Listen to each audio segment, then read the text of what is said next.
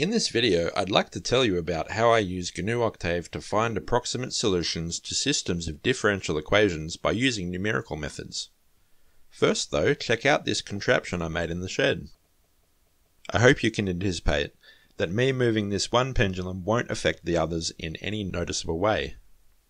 But what happens if I sit the whole wooden thing on some rollers?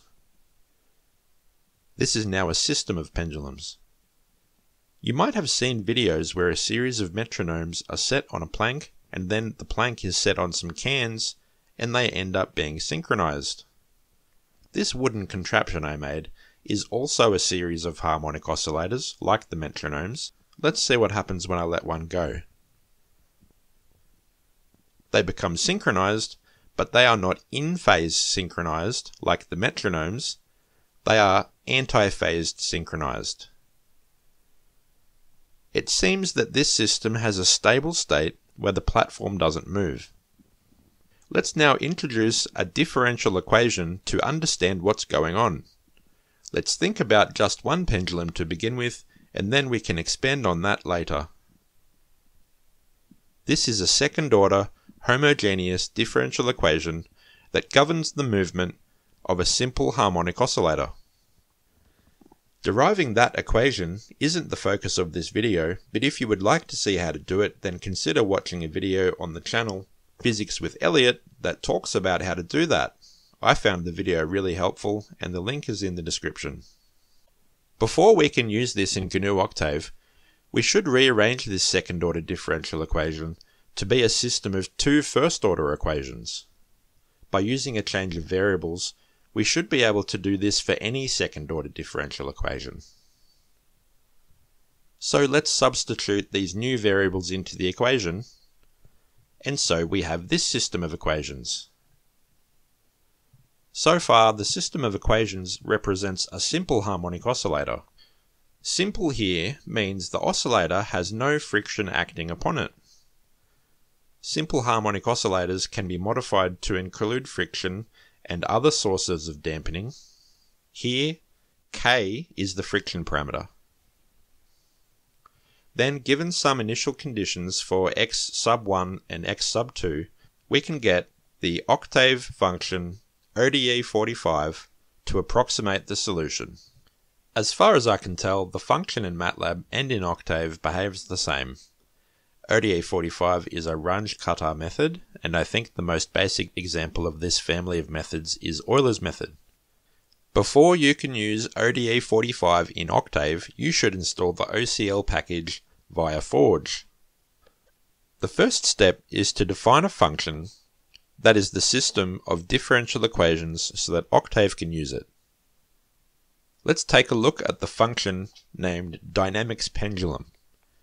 It's convenient to define these parameters locally, like K for friction, L for the pendulum arm, and G for the gravitational constant.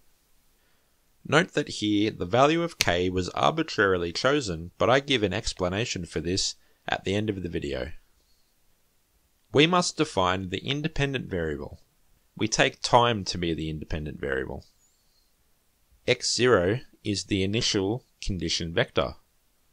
You then pass the function of equations, the independent variable, and the initial conditions to the ODE45 method. The ODE45 method iterates over the points in the independent variable and passes those and the approximated point for each equation to your function of equations. Those are substituted into the equations, and then those substitutions are returned to ODE45. It will then know how to approximate the next values in a similar way to Euler's method. There are other solvers, but the MATLAB documentation says that ODE45 is usually the one that you want to use. A link to that documentation on how to choose a solver is in the notes. Then we graph the result and look what we get. These are approximated values for x sub 1 or theta, and for x sub 2 or the returning force at every point of t. So far so good. But that was just one pendulum isolated from the others. Now let's sit a system of two pendula on a shared platform on some rollers to see what happens. What's happening here is the dominant pendulum forces the platform very slightly, but the pendulum at rest has inertia. By the time the formerly steady pendulum catches up to its rest position on the platform is already heading in the opposite direction. This continues until the pendula are in anti-phase synchronization, which means the platform will no longer move. Recall that the former equation determined the angle of the single pendulum. We can use that again, but we can make a small change to say that each pendulum dampens every other pendulum. Let's define a nudge parameter for each pendulum to achieve that dampening effect on the other pendula. For a pendulum to nudge another pendulum causes it to lose energy, so a pendulum's total loss of energy is that nudge plus friction. This chart shows a system of two equations which represent the two pendula, and this shows the pendula do end up with anti-phase synchronization. Now for the initial problem, the platform with three pendula, which we can model with a system of three equations. This is essentially the same as the system of two equations, but there's a slight difference. The force that each pendulum gives to the platform is absorbed by the other two pendula. The force that a pendulum gains from the system is the average of the force exerted by every other pendulum. And the chart for this one shows that each of the other pendula that were initially at rest or very close to at rest will each move to counteract half of the force that the dominant pendulum exerts on the system. I should note that I chose the values for the parameters k and n arbitrarily. Since we have a physical system that we can play around with, which is this wooden thing on rollers that I made, then we could measure the actual angles of the pendula at every point of time and then use those data points to solve for the unknown parameters.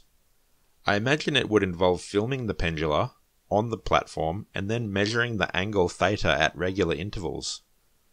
If you check the description, you will find links covering how to derive the differential equation of a pendulum, how to set up Jupyter Notebook to run using GNU Octave, documentation about how to choose a numerical method, the script and code to find these solutions in this video, and how to install the OCL package so that you can use ODE solvers in GNU Octave. Please leave a comment to share what you found interesting or surprising, or if you have any feedback. Thanks for watching.